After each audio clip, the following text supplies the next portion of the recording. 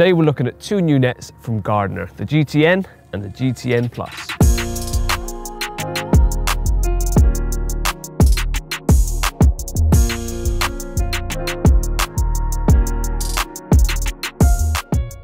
So as I mentioned, with me today are the GTN and the GTN Plus landing nets. So I've got to say, when I read the email in a slightly dyslexic manner, I did think I was getting sent into GNTs, not GTNs. So unfortunately no gin for today, but I have got some lovely landing nets with me, and there's two different ones in the range. So whether you're a bit more budget conscious or you want something a bit more fancy, then they've got two different options with me. The similarities though, we'll start with that, is first of all, they both come in their own dedicated net bag. They're both two-piece landing net handles, and they're both 42-inch landing nets with olive green mesh. But that's pretty much where the similarities end. So I'll jump into each of them individually, starting with the GTN standard. So here is the GTN. Now this comes in at an RRP of $59.99, so it's the cheaper of the two nets I've got with me. But it doesn't mean it's not a nice net. As you see, it's kind of a gloss black finish with the landing net. Nice and lightweight, not as lightweight as the other one, which I'll get onto in a second, but it is still a carbon landing net handle. It's a two-piece, which is quite clear, and it's quite a nice, easy fit together. Snugs down. You've got little whippings on the spigot sort of part of the landing net, and a grippy bit on the end of your landing net pole here. Quite understated graphics. You've got the Gardner logo down here and the GTN right down by the base of the handle. If we shoot up to the other end, as you can see, the spreader block is your fairly standard looking spreader block. This is a strong nylon material, so nice and sturdy, and nice big holes in the ends as well to receive the landing net poles. So sturdy to for the first part, sorry, but also nice and easy to put the nets together. Some nets can be quite fiddly, but this one, as the holes are so big, slips in as easy as that. So a nice and standard landing net pole and handle, sorry. So there's not a lot more to add to that other than it does all you want it to. It's at a much more reasonable price. Still nice materials. I think it looks nice for the net. It's nice and strong and it's easy to use. So if that's the sort of net you're after, then the GTN is the one for you. Fairly deep mesh, it's universal mesh all the way around, so it's not like it's a really fine mesh at the bottom, so it'll be nice and easy to move through the water. Plenty deep enough and big enough to land most carps in the UK, and as it's a standard 42-inch landing net. The net arms, the only difference is, when I move on to the other one, you'll see slightly different, is that the net arms curve round on this one rather than just straight poles. But other than that, there's not a lot more to say about this, other than it's a handy little net. And you see, it's not going to come apart too easy when you're on the bank, so I think I've wedged it together too hard. There we go. So yeah, nice little all-rounder net if that's what you're after. Pop that to the side.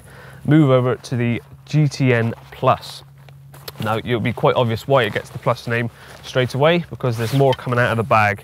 So you've still got a two-piece handle, but this time we have a 3K carbon, so it's even more lightweight than the other one. Another little difference that you spot is that we've got two bits of shrink wrap on the lower section of the handle, so it really does weigh next to nothing. It's nice and sturdy as well as carbon you'd expect. Same understated graphics, still got the Gardner logo down the bottom with the GTN Plus logo down there as well.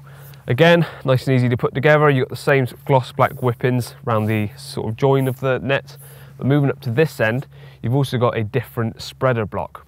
This is black CNC machined spreader block, so first of all, it's nice and small. So compared to the more traditional, I'm going to cover that in the camera. As you can see, the complete difference there. More traditional look to this one, which is much more slick and yeah, just sort of understated. And of course, as you can see here, it comes with a net float as well as standard. Now, because the spreader block is slightly different, the way it goes together is slightly different as well in comparison to the nylon spreader block on the GTN. Because you've got such a small profile there, the arms are slightly different. It's also worth noting that the mesh is exactly the same, olive green. The arms are slightly different, however. They don't curve round at the end like the GTN standard arms do. These ones just end on a nice straight net arm like so. And this end, they're just little, I don't know, nodules, knoblets, I don't know what you want to call them. Little bits that stick out that go into the spreader block here. Slot in like so.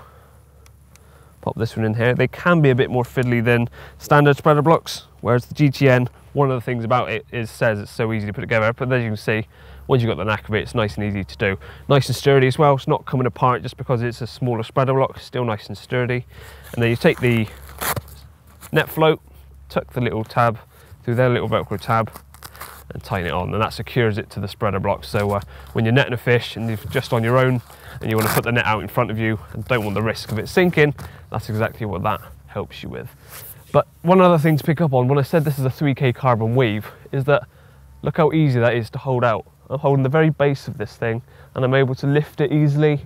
It's not weighing me down. Like if this was the other net, which I wouldn't have called a heavy net, I wouldn't be able to do this as easily as I am.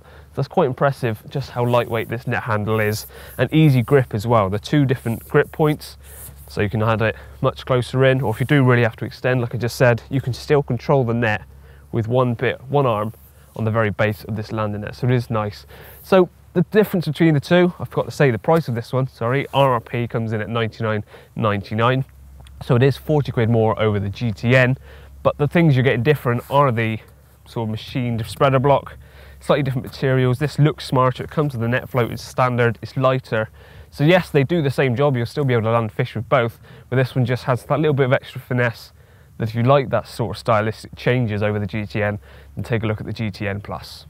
So that's everything you need to know about these two new nets from Gardner. So for more information, if that's not enough for you already, then please do head over to their website, take a look at all the other items they've got as well. But for now, that's all from me. So please like this video if you did, and subscribe to us and hit the bell icon so you don't miss any future uploads.